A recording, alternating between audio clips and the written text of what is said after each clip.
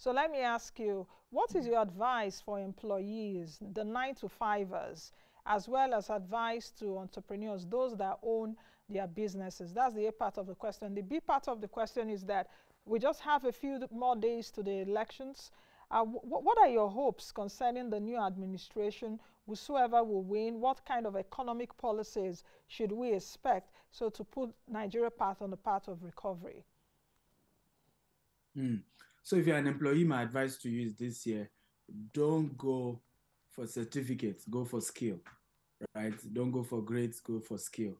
There are a lot of skills that will even pay you way better this year without you having certificates. There are a lot of certification programs you do for 3 months, and you even get better job than those who have PhD in another field. So go for skills. And one of those skills you need to go for is the skill to sell. You have to be able to sell. When recession is hitting, global recession everywhere, your ability to sell becomes the indispensable skill to have. So that would be my advice. Same thing for entrepreneurs as well. Sharpen your ability to sell, sharpen your ability to convince people about the value of your product and services. As long as you understand how to, show people the benefits in your product and services, people will always invest with you. People will always come do business with you no matter what.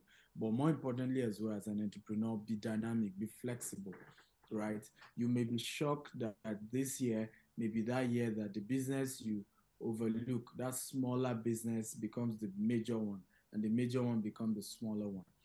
As for election year, we hope that the right person will win. But either way, I'm very positive about the top three candidates, APC, PDP, Labour.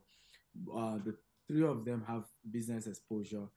They're exposed when it comes to entrepreneurship. So I expect business-friendly policies. I expect policies that are friendly to business. I think, any one of them will win.